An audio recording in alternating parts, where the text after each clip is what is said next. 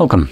In front of me is an Honor Pad 9, and today I will show you how you can hard reset this device through settings. So to get started, open up your settings and then scroll all the way down to System and Update, and then in here you have a reset tablet. This will present you with a list of data that will be removed by this process. So just go over this, see if there isn't anything that you'd like to preserve, like photos or music or anything like that. If there is, make a backup copy of it before you go any further.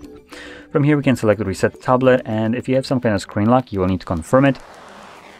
Now we do have the backup option right here, as you can see, though I would probably not recommend most people to utilize this if you're trying to back up your device because you got a new device that is going to be replacing it. If said device isn't Honor or Huawei, you won't be able to restore this data. Now, I want to also add a little bit of a caveat right here. I don't know if you can restore it to Huawei.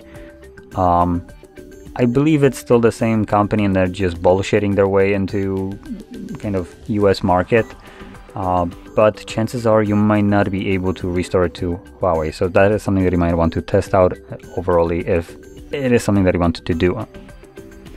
But yeah, with that being said, for any other devices, if you do this kind of backup using this method right here, this is going to be backed up to what is called a Honor Cloud or whatever they're calling it.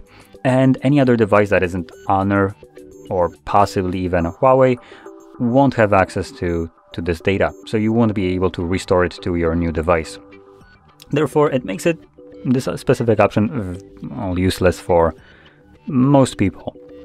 Anyway, I'm gonna select Reset Tablet as I have nothing that I want to back up, and this will now begin factory resetting your device. Now this process will take probably up to 2 minutes to finish up, and once it's completed, we will be presented with Android setup screen.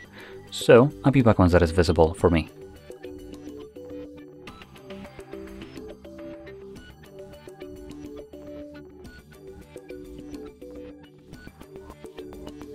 And as you can see, the process is now finished and you can set up your device however you like. So if you found this very helpful, don't forget to hit like, subscribe, and thanks for watching.